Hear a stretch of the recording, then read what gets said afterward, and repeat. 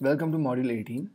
In this module, we're going to be deploying the app that we created in the previous module to the Google Play Store. Through the previous modules, we created a simple blog app which would work as follows. The first page is an authentication page wherein we're presented with the option to sign in or register.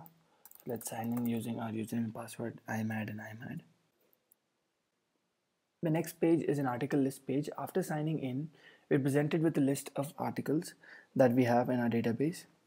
On clicking any of these articles, we're taken to an article detail page which has a back button, on clicking which we are taken back to the previous page. We have the heading of the article in the toolbar and then the detailed description of the article. We also have a logout button on the toolbar, clicking on which we are taken back to the authentication page. Okay, now let's publish this app to the Google Play Store. Publishing your app on the Google Play Store is quite a straightforward process. It starts by you creating an account at the Google Play Developer Console and then paying the $25 developer account registration fee. And then we need to generate a signed APK for the app that we have just developed. Let's see how we can do that. Signing your APK is important. You basically create a public and private key and then use this public key certificate to sign your app. What this public key certificate does is that it uniquely identifies you as the owner of that APK. This ensures that nobody else can release an update to your app on the Google Play Store. Now let's see how we can generate a signed APK using Android Studio. For that, go to Build, click on Generate Signed APK, Next. And now if you do not have a key store, click on Create New. Go to the path in which you want the key store to be generated. In my case, I'm going to select the desktop and give a name to this key store. Let's call it IMAD blog. This is the password to be used for the key store. Let that be anything that you choose. Give the key store file an alias, key, and similarly give it a password. This is the validity of this key store, which is by default 25 years. You can increase or decrease it to your liking. And then this is just normal information for the certificate that you're going to use to sign your app. This will not be shown anywhere else but associated with your APK.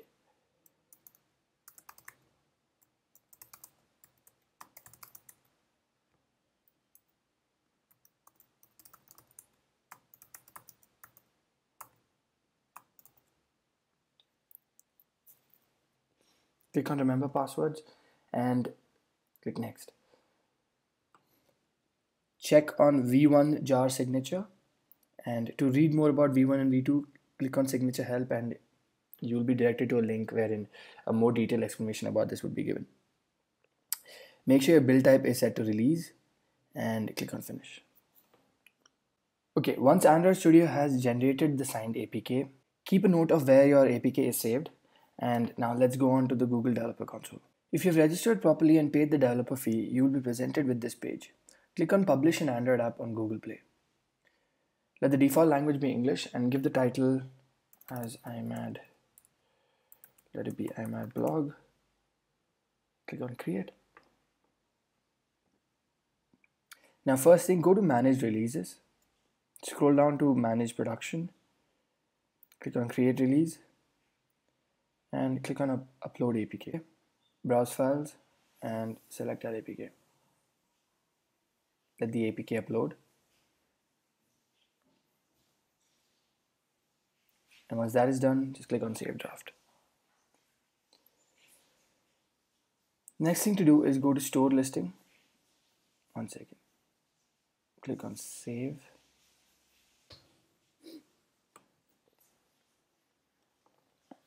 Give a short description about the app. Give a full description.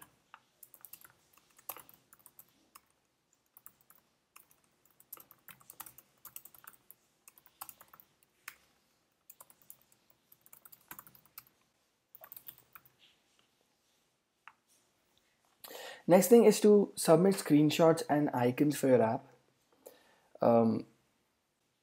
I already have a few screenshots and random icons selected for this.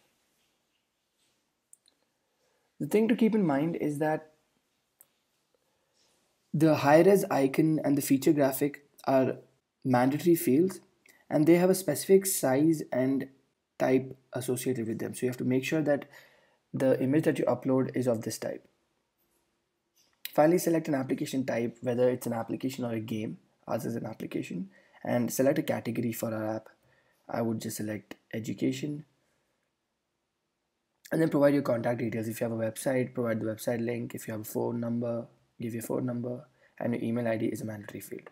Similarly, for privacy policy, you can have a website which shows your privacy policy, or for now, let's just say not submitting a privacy policy. And let's save this.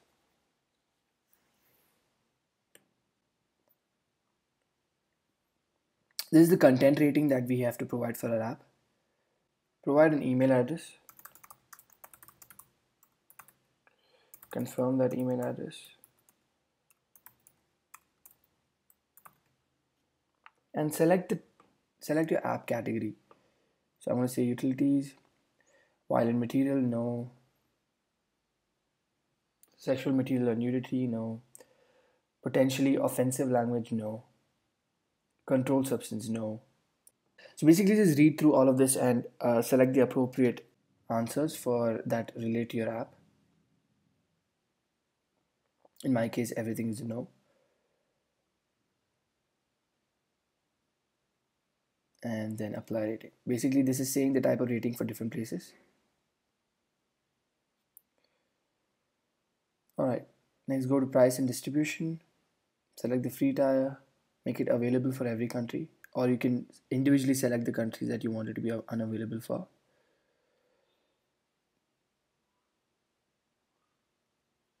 And you have to select whether you're showing ads in your app. We are not. The device categories that we support, none of these. Google Play for education, we don't want that. This is asking whether you do not want Google Play to promote your app. That's not true. Content guidelines, it meets it. US exports laws, true. After you've done that, save the draft. And now we still don't have the publish icon, so let's see why that is. So it's saying that you need to add at least 2 non-Android TV screenshots. So let's go to a store listing and see where that is. So we need to add a screenshot for a tablet, and a 7-inch and a 10-inch tablet.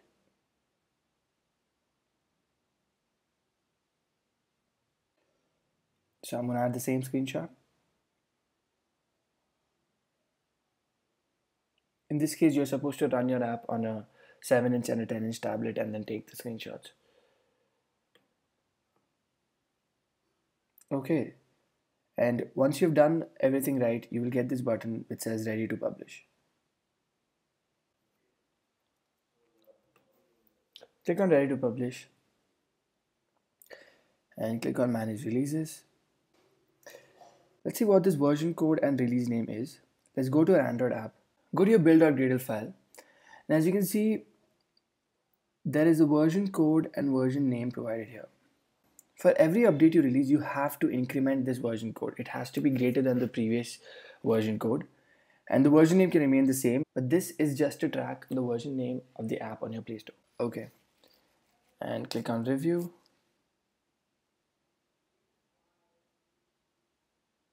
And just click on start rollout to production. Click on confirm. Your app will get live on the Google Play Store in a few hours. Alright, and that's it. This is how you release an app to the Google Play Store. With this, we come to the end of the Android application development series. Through the various modules in this series, we learned about the Android ecosystem. We created our own blog app and we published this blog app to the Google Play Store. What remains is to know how to release updates.